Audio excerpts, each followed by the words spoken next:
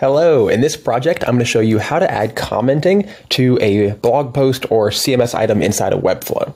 So I'm going to do that by actually adding this commenting functionality directly to the member stack blog. This was a project we've been wanting to do, and I built this prototype that I'm going to move over to the member stack website on this video so that you can see exactly what you'll need to do if you add it to your own site.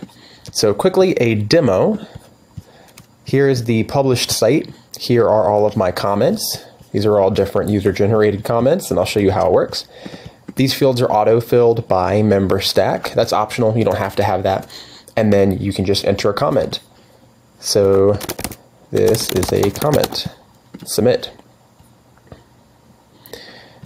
And there we go. It's got today's date, the comment, and if you click reply to, it just scrolls you down to the bottom where you can leave another comment.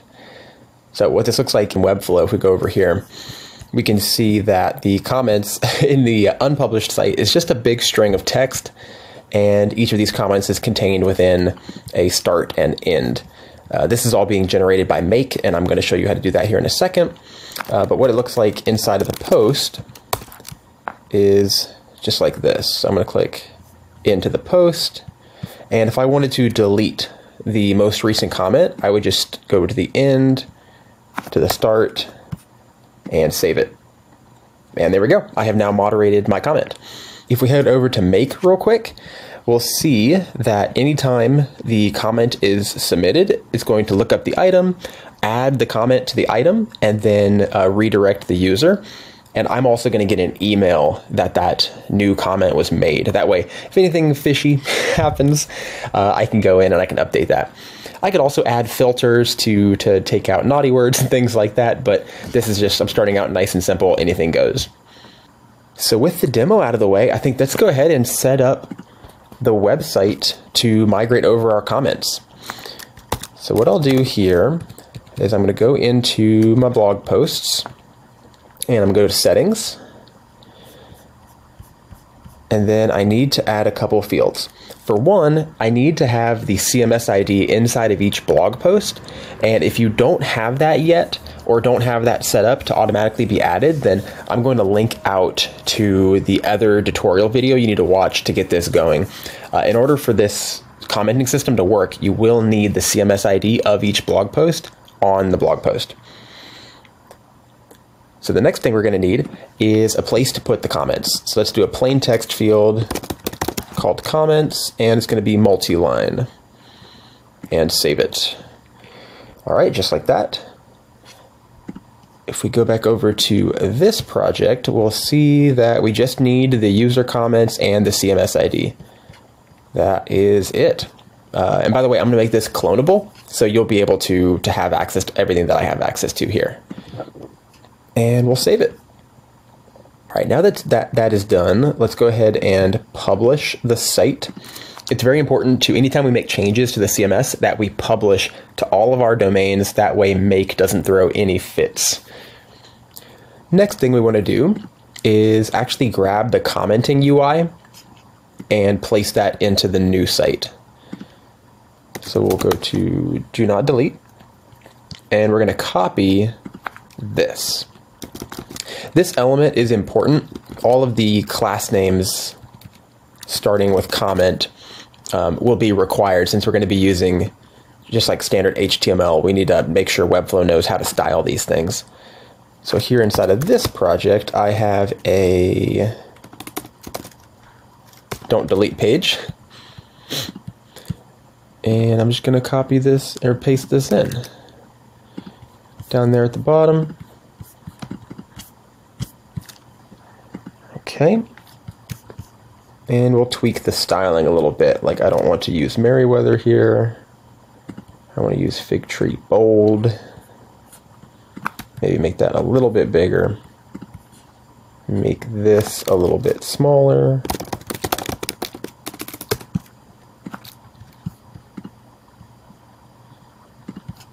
Maybe tweak the spacing on that a little bit as well. Let's go with something like 10.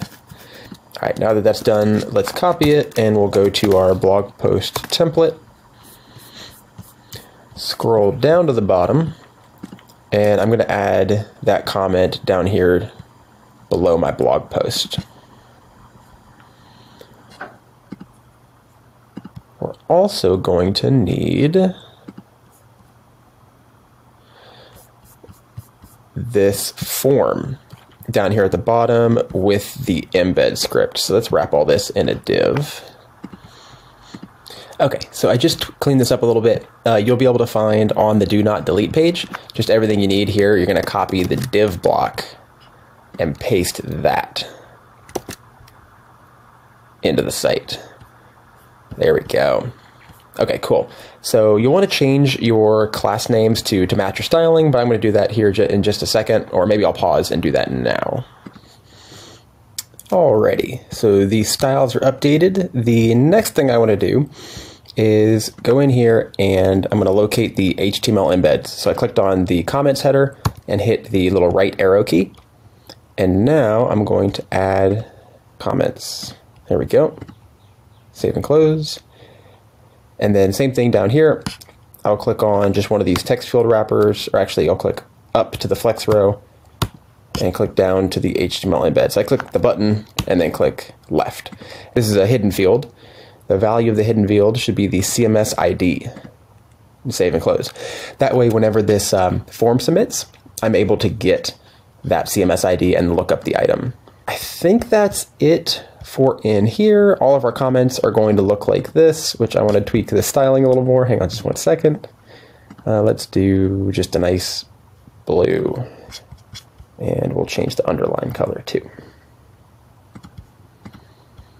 There we go. Okay, cool. So our comments are going to look like this. I can hide this now, or even delete it once I know that it looks the way I want. There we go. So this is what the site's going to look like once my comments are in place, and I think that's good enough for now. I might tweak it later. And because I put this on the do not delete page, I can get rid of it from this page. And we'll publish.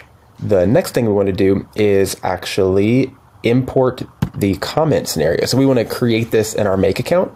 And check this out. This is pretty cool. I can export this blueprint. I'm going to make this available to you, and I'll put it on the home page of this clonable project. So you'll be able to download the blueprint. And then what you'll do is inside of make, you'll create a new scenario, and then you're going to go to the three dots and import the blueprint. Just like that. There we go. And it's going to set that up automatically. At this point, we just need to go through and update everything so that it actually works on our site and works in the way that we want. So let's do it. First thing, start with the webhook. We're going to add a webhook and call this new blog comment, and then show advanced options, and we're going to leave that blank and then set all of these to yes and save. There we go. So this is now waiting for us to send it some data. We're going to copy that webhook, go back into Webflow, find our commenting form and paste in the webhook and make sure this is set to post and publish. When that's done, we can head over to our published site, refresh the page, and submit the form. Now, if you're wondering why I'm doing this on the live site and not on the staging domain, it's because you have to publish to both in order for make to work. If you do just one or the other, you're gonna run into some issues. Submit. There we go. So it liked the webhook. That's perfect. We'll go back in here into our project and see that it was successfully run. Click OK. Next thing is we'll set this filter here. So just in case in the future, if any of your posts don't have a CMS item, I set this up, but this is optional. You don't need it. Then we're going to get an item. So we'll make sure we're using the right account here. We will go get our collection ID from Webflow. You can find that on the CMS collection settings. So we'll want to copy this. Sometimes Webflow makes it difficult to actually copy it. So sometimes you actually have to inspect and then go in and grab the ID this way. So we'll grab that, paste it in right there. The CMS ID is going to come from the form submission. So that's good. Then we're going to update the item. There's a couple things we need to do here. First one is change the site. Make sure it matches the site we are actually working on. We can select the collection, map in the item ID, same thing here, so we'll get the CMS ID. And then down here, there's actually a couple things we need to do. I just realized some of the code was not imported in here, so I'm going to provide that to you maybe in the description or in the blog post where you'll find this video. But for now, I'm going to grab it over here. So under update item, under user comments, we need all of this code. So where's my comments? Comments. There it is. And paste. Okay, cool.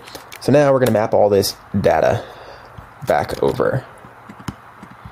So here at the top, we're going to pull in any previous comments. Those will appear above. Then the website will go there for the link href. The commenter name appears there. The current date, so it's going to pull the date that it was submitted and format it like this. If you Google around for make date formatting, you'll find a list of these. Then we'll enter in the actual comment and the name again down here. Okay, so now that that's done, we'll map in our name, that's required, and set it to live. Okay, I think I did all that correctly, so we'll continue on. Next up is the webhook response. This gets sent back to the page, and it's going to refresh the page so that the changes take place immediately. We're going to need our site domain, everything up until the actual slug of the blog post. So in my case, it's memberstack.com/blog, and then the slug. Do include the slash here. And I followed mine up with hashtag comments because that's going to scroll down to the comments section like that and save it. And then the last thing is you can have yourself get like a Slack notification or an email. By default, it's an email, and you just need to map in the comment like that and click OK. All right. So I'm a little skeptical that this is going to work the first time. It almost never does. But let's give it a try.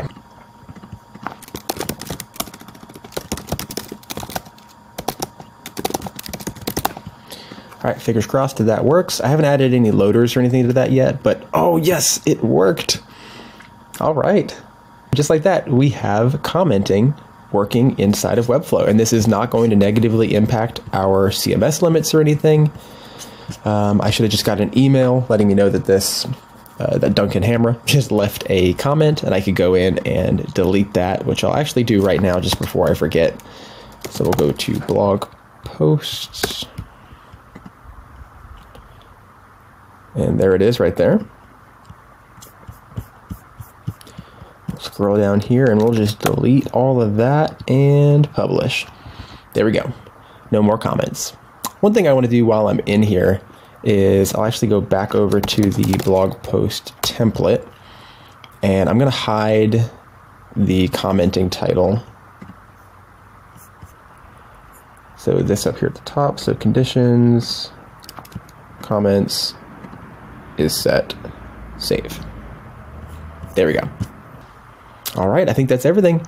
As long as you're copy and pasting everything from the clonable project here, you shouldn't have any issues. It's going to have all the code you need. The code snippet I'm going to give you to add to make, that'll have everything you need, be fully up to date. And then yeah, you'll have commenting inside of Webflow. If you have any questions, feature suggestions, way to improve this, let me know. Please leave a comment. I'll be reading all of those, and we'll be making updates as I hear from folks. So thank you all so much. Hope this was helpful, and I hope you have a great rest of your day. Bye-bye.